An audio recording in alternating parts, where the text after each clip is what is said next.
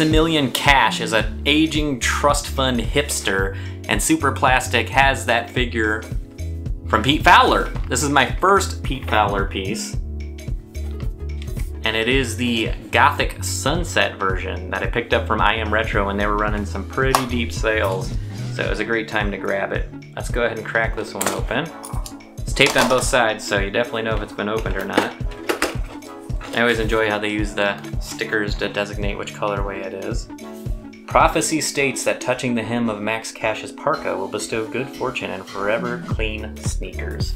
Cool. I even have a little bio for him. Age 67. LA, lives in LA, Osaka, Vancouver, Maui, London, Ibiza, Jura. Yeah. Sounds like someone I wouldn't normally be a friend of. But I think the figure is really cool. Interesting packaging. They include a janky sticker, which is pretty slick. Stick janky somewhere interesting, post it on Instagram, tag it, get featured. Huh. Superplastic just finished their Kickstarter and then had something like a, what was it, a 20 million funding bestowed upon them. So they're doing quite well right now.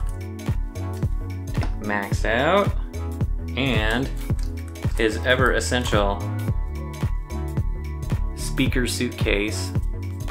Super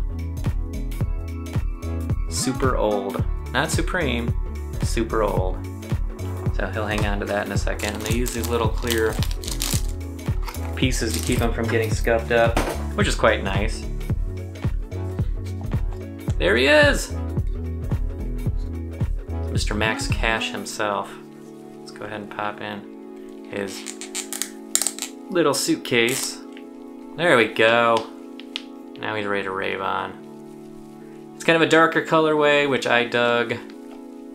The hat is totally bizarre. The jacket's pretty cool. It's a pretty good sized figure, and it's got some weight to it. And of course, the really interesting thing of why his head moves is it comes off to reveal this, his translucent skull head.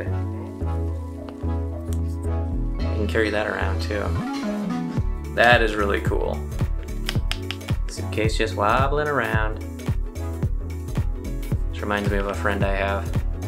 Yeah, that is Max Cash, the Gothic colorway. Let's go ahead and give him a spin. Thanks for watching.